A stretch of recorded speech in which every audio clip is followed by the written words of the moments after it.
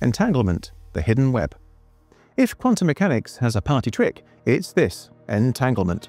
The idea that two particles can become so deeply connected that what happens to one instantly affects the other, no matter how far apart they are.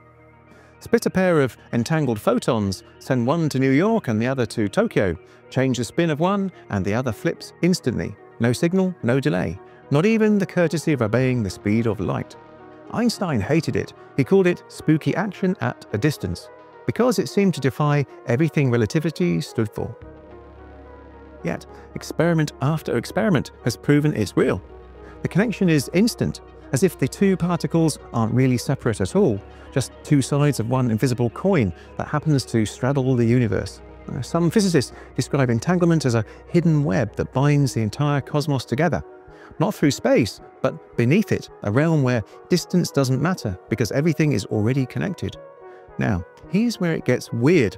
Some fringe theorists, and even a few bold scientists, have wondered if entanglement doesn't stop at particles. Could it scale up? Could it connect systems or minds? There's speculation that the human brain's neurons might exhibit entanglement behavior, tiny quantum effects syncing our thoughts in ways science hasn't fully mapped. Others suggest entanglement might be the physical mechanism behind intuition, déjà vu, or even synchronicity, the sense that the universe sometimes winks back at you. That might sound like sci-fi, and it is, but the physics doesn't rule it out.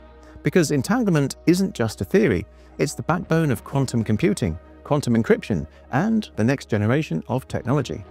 And if the universe really does run on this hidden web of instantaneous connections, maybe that explains why sometimes it feels like everything and everyone is already linked.